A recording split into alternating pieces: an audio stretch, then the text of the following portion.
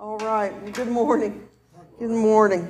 I will admit to you, I'm always a little nervous when it's just me and Max isn't here. Max is like my safety net. And so I know that no matter what happens, when Max is here, Max can step in and make it all smooth and everything, right? Well, you just stuck with me today, and so we'll see what happens. Our scripture for today comes from 2 Corinthians chapter 4. And this is from the J.B. Phillips translation again. The spirit of this world has blinded the minds of those who do not believe and prevents the light of the glorious gospel of Christ, the image of God, from shining on them. For it is Christ Jesus the Lord whom we preach, not ourselves. We are your servants for God's sake. God, who first ordered light to shine in darkness, has flooded our hearts with his light. We now can enlighten men only because we can give them knowledge of the glory of God as we see it in the face of Jesus Christ. This is a word about God for the people of God. Thanks be to God. Now, last week we talked about living an authentic life. We talked about celebrating our freedom. We talked about learning to walk in the light, remember? And to live outside of the darkness for all the world to see us. We talked about the fact that sometimes you have to learn the signals that your body gives you that lets you know when you're not walking as one who is bathed in the light. Like on those days when I have to lock myself in my office, right? I know those signals when I'm going to be grouchy all day. And we talked about getting used to being authentic with each other and not hiding our vulnerabilities, but sharing them so that we can heal and that we can bring healing to each other.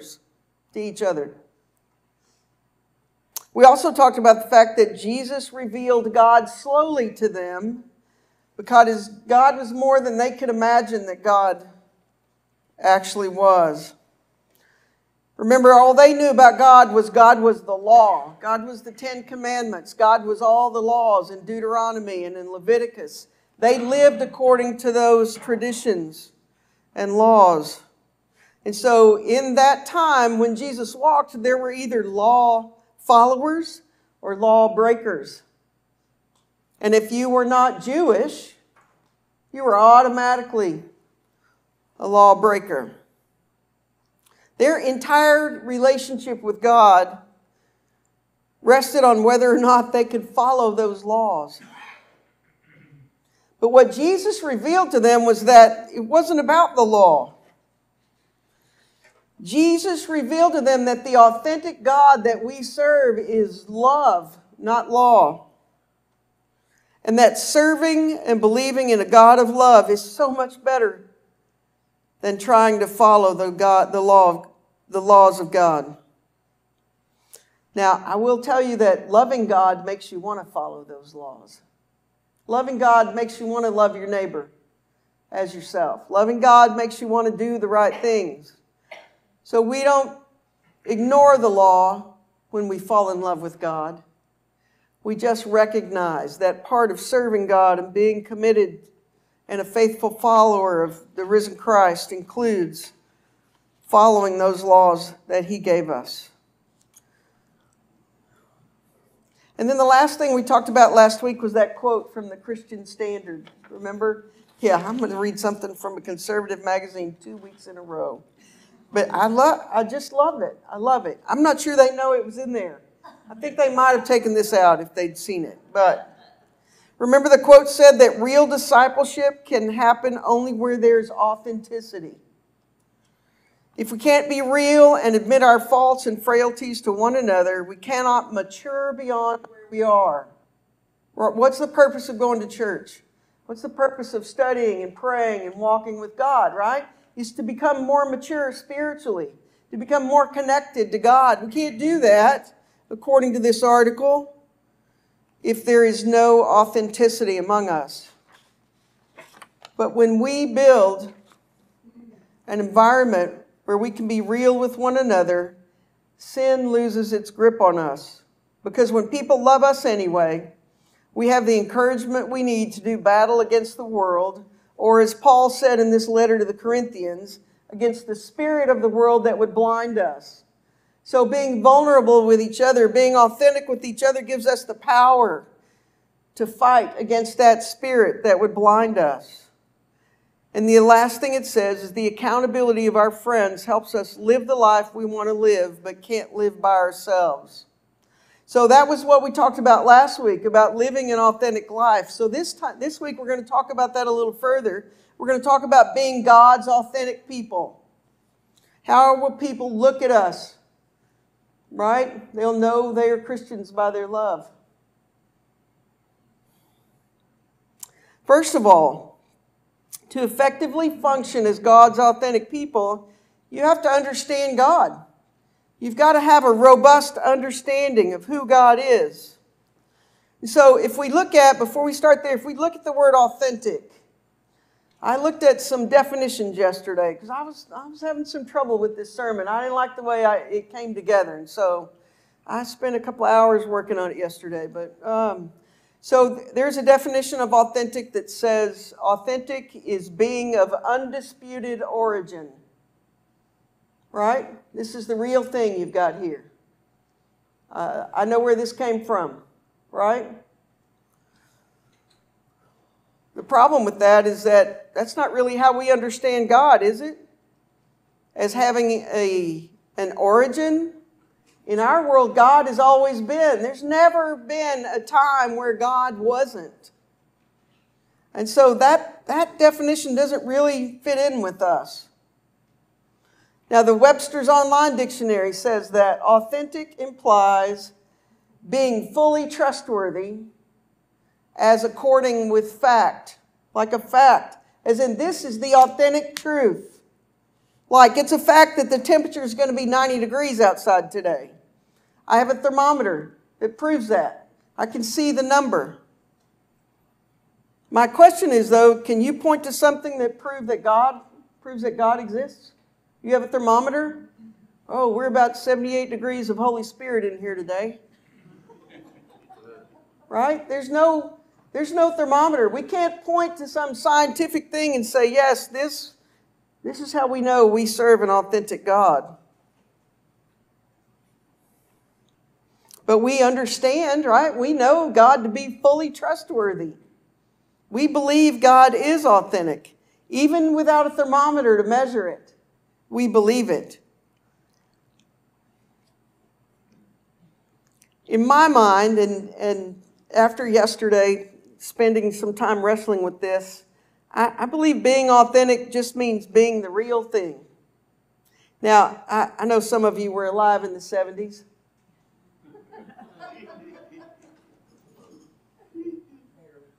Barely. Yeah, please. That's funny.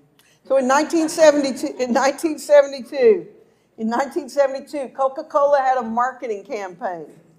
Came out with a marketing campaign. Some of you remember, right? The whales are shaking their head. Now, I'm going to try this, okay? I may embarrass myself. But it was a commercial.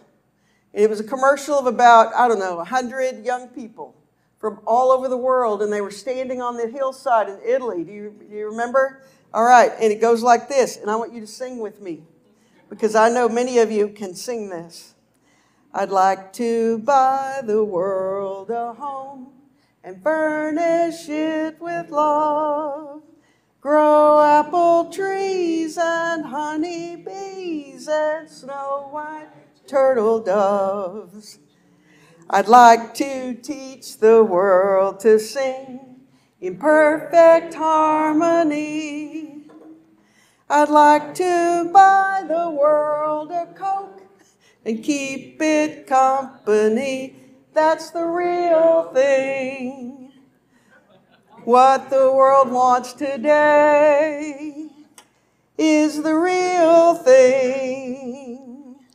What you're hoping to find is the real thing. You remember that? Yeah. Blake and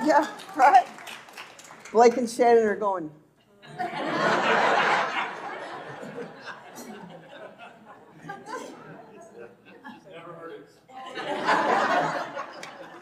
I'm going to tell you right now, as one who's spent my life addicted to Coca-Cola, this is a praise and worship song right here. Being authentic means being the real thing. How many of you remember, what was it called? The other Coke. There was real Coke, and then that funny looking thing came out in that weird can, and they called it something different. No, I don't know. They called it real Coke, right? But they weren't fooling us, were they? Yeah, new Coke. Yeah, get this new Coke out of here. We want some old Coke, right? We want some old Coca-Cola. That's so funny. I watched this YouTube video about 6 times yesterday. I just loved it. Anyway, we know God is the real thing. We know God's the real thing. We know because we read about God, right? We have this whole book full of things that teach us about God. Some of it's not ours. The entire Old Testament belongs to the Jews. That's the Hebrew Bible. But we have assimilated it into our faith tradition. And so we learn about God from these scripture. This is our primary source about God. But then that's not all we do. We have our traditions, right? We have new folks joined our church today. In just a little while, we're going to have communion. We're going to celebrate. What time is it? Okay. We're going to celebrate the tradition. Y'all got started singing. I've lost all track of time. All right. We may have to have another sermon next week on this. Anyway, so we know through our traditions, right, that God is real. We know using our intellect, right? We learn things about God. We listen to each other. We process those in our brains. And finally, the reason that God is real, the reason that I know and that you know that God is the real thing is because we experience God. God is present and active and moving in our lives, and we can feel that presence and that power and that love. And it makes it the real thing for us. It's why I love becoming a Methodist. I spent my life in another faith tradition telling me from a pulpit that looked a lot like that one, this is what the Bible says, and this is what you need to believe. And don't worry about reading it. I'll let you know what it says. And I joined the Methodist church, and went to a Methodist seminary, and I learned that there's so much more to it than that. And it made so much sense to me that I read about God, that I think about God, that I follow the same traditions that millions of Christians have followed all these lives, and that I experience the living God in my life. And God, because of those 4 things, is the real thing in my life and in your life. So what does it take then to be God's authentic people? Now y'all need to hold on because I got about 5 minutes. And it's not as bad as I thought. But you ready? Hold on. We're about to have gusts of conversation up to about 30 miles an hour. So being God's authentic people means we do our best to be like God. Now that's a tall order, right? Be like God? Be like Jesus? I'm not even close. I'm not even close.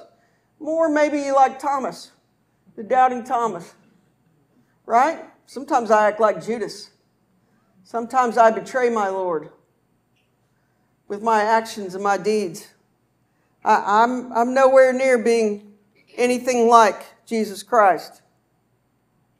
But here's the thing. We have misinterpreted God's expectation of us. And it's funny because we've got this whole Bible filled with God's authentic people. And so I want to bring to mind for you some of these folks. The woman with the issue of blood. Do you remember her? She's been bleeding for 12 years. What's not pointed out specifically in that passage is that when women bled, they had to stay away from everybody. They were unclean. For 12 years, this woman had been isolated and kept apart from her community. That woman with the issue of blood, she was one of God's authentic people. Do you know why? Because God's authentic people need healing. The prodigal son, it's my favorite story. The prodigal son was one of God's authentic people. You know why? Because God's authentic people, they need forgiveness and they need restoration. The woman at the well, do you remember her? The Syrian woman at the well. She was one of God's authentic people too. Because God's authentic people need to be welcomed into any situation at any time, regardless of their ethnicity. Mary and Martha, do you remember the story of Mary and Martha, right? Martha's running around cooking, cleaning the kitchen, making sure all the guests, that their wine is full, right? Then Martha reminds me of Linda Parker. Always, right? Have y'all noticed when we're up eating, Linda's always running around, making sure everybody has what they need. Right? And Bill's following her around going, what can I do, honey? What can I do? Because Bill knows who's the boss. But Mary and Martha were God's authentic people. Because God's authentic people need to show hospitality to each other. And God's authentic people sometimes just need to sit at the feet of Jesus the way Mary did and just worship. And just be in the presence of a risen Savior.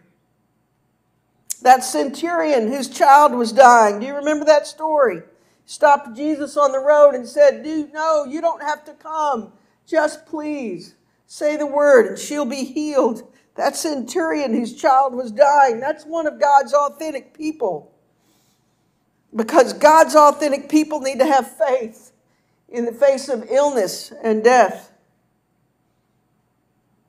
Lazarus, raised from the dead. Lazarus was one of God's authentic people. Because God's authentic people need raising from the dead sometimes when we've lost our connection to our Savior. God doesn't expect us to be perfect. God doesn't expect us to be like God. God expects us to be real, just the way God is real. And we can be God's authentic people because we don't have to wonder who God is. Scripture tells us that God is love. Our reason tells us that that's a mystery to us. Our tradition tells us that God is consistent. And our experience tells us that God is always with us. We don't have to wonder. Being God's authentic people, that gives us the freedom to be ourselves. It gives us the opportunity to receive God's mercy and God's grace. It gives us the freedom because we know that we may hide things from each other, but God knows everything. Bill Wheeler, God knows. God's watching. Yeah, God knows everything. Being God's authentic people means that we're working to get to the place where when we see God's creation, we see it through God's eyes. Being God's authentic people means that we're able to love each other and to love this planet with God's love. Being God's authentic people means that when we do the wrong thing or say the wrong thing, we immediately ask for forgiveness quickly. When we forget something or we overlook something, we immediately make amends. Being God's authentic people means that we can tell each other the truth. And folks, here's the truth. People have flaws and failures. People have traumas and grief and joy all jumbled together. And what you see on the outside may not be what's going on the inside. And when you face somebody and they react and respond in a way that you don't understand, it's years of things that have happened to them that have responded. And part of being God's authentic people and growing in maturity and in spirituality and in our relationship with God and with each other means that we are able to process that baggage. And maybe even one day leave it behind. Being God's authentic people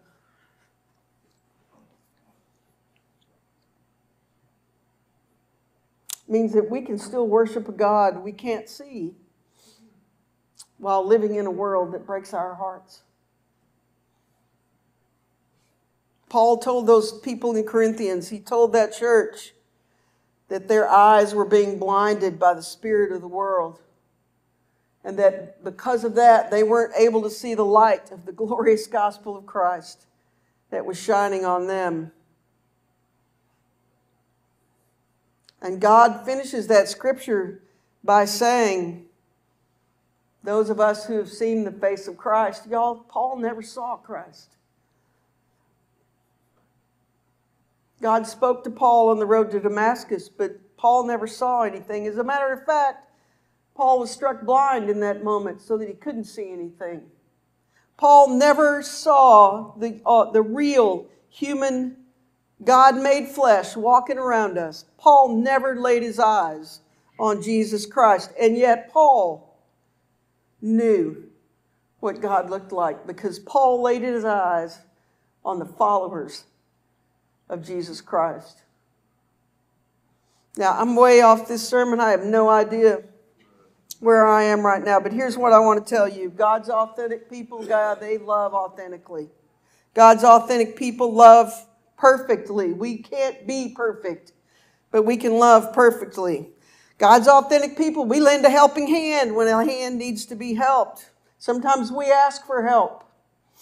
God's authentic people, also sometimes they need groceries and they need their rent paid and some help with the electric bill. God's authentic people are the real thing with each other. I'd like to buy you all a Coke right now. Did I make y'all thirsty? I'm thirsty for that. You know that burn, that Coca-Cola burn, right? So I just want to finish with this one question for you. Is the spirit of this world interfering with the light of the glorious Christ in your life?